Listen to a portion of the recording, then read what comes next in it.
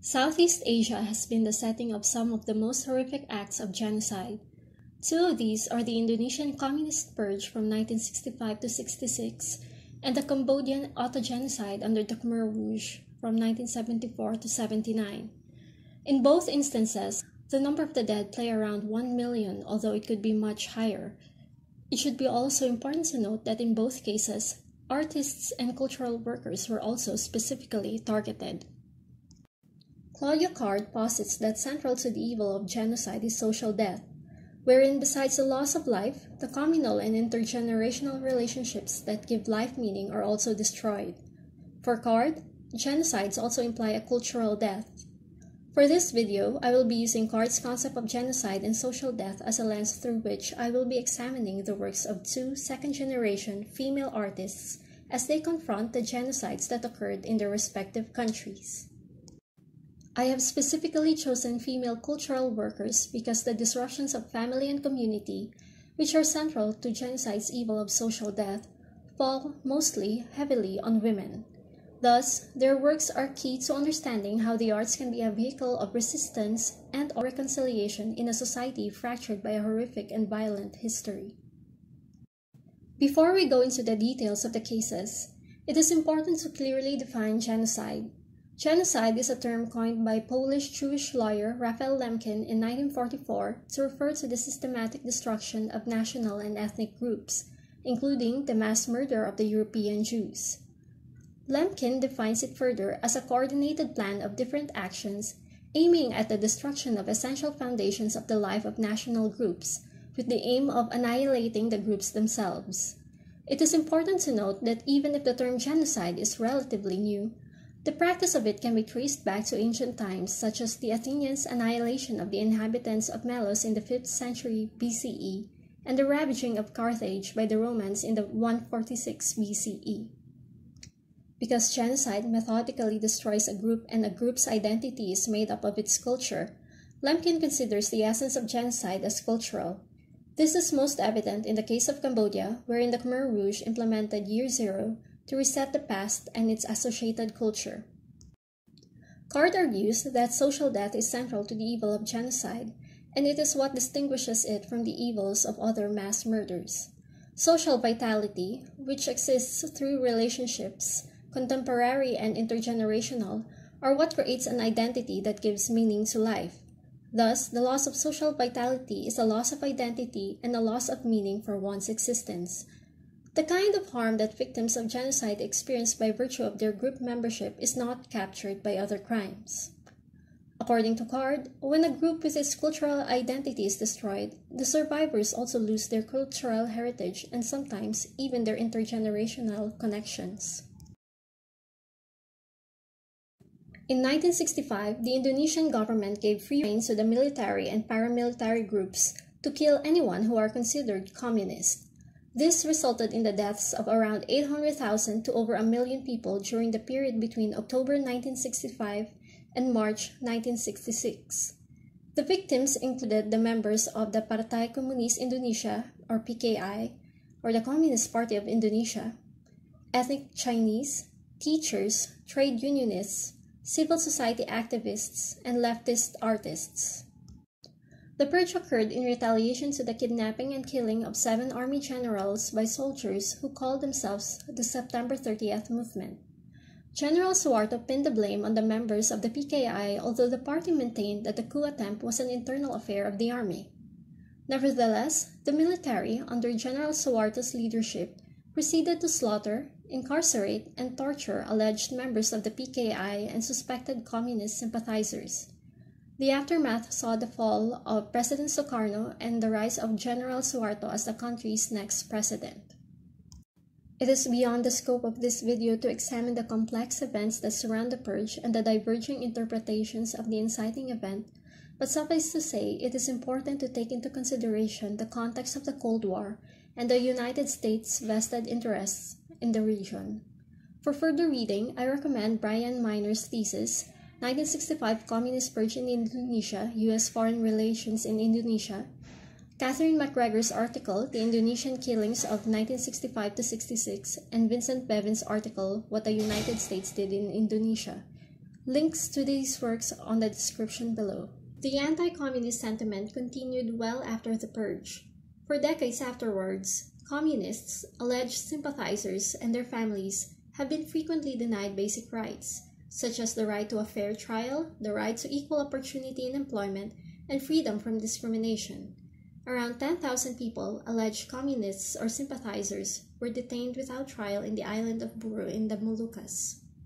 On the cultural aspect, the Indonesian government under Suharto had embarked on a choreographed national identity wherein dance practices were disembodied to construct a singular national cultural identity. The anti-communist policy that the Indonesian government adopted was instrumental in the creation of this choreographed national identity. That is, certain dance practices were banned due to their supposed affiliation with communist ideology. Furthermore, the decontextualization of the dance practices served the purpose of erasing the indigenous practices, histories, and practitioners. The cultural reconstruction undertaken afterwards also served the purpose of displacing the memory of violence and human rights abuses, thereby gaining the trust of the international community. However, it should also be noted that this process of cultural reinvention has allowed the strengthening of the resistance of subaltern identities, including the participation of female performers and their attempts at decolonization against the state and religious patriarchy. Rahmi Dia Larasati comes from a family of persecuted dancers associated with Kirwani. She is an artist-scholar whose writings have explored how the repressive cultural policies enacted under Suharto's new order have resulted in the muting of the plurality of Indonesia's cultural traditions. However, besides exploring how cultural practices can be co-opted by the state to forward their own interests, Larasati also posits that by participating in this cultural construction, the marginal groups may use the agency and space accorded by these practices in order to redefine and gain access to discourses of artistic expression beyond the national standard.